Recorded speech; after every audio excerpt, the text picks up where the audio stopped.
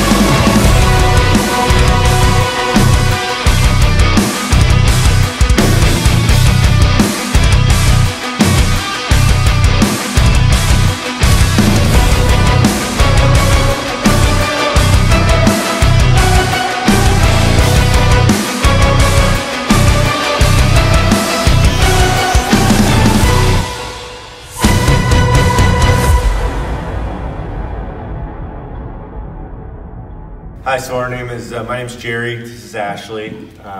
So yeah, we are true believers. First, we didn't actually want to I didn't want to bring our dog here for this training, and it ended up being awesome. Love the commands. I think it's going to be awesome to control and a lot more fun to be around with. So yeah, huge believer now. Definitely bring more dogs here in the future.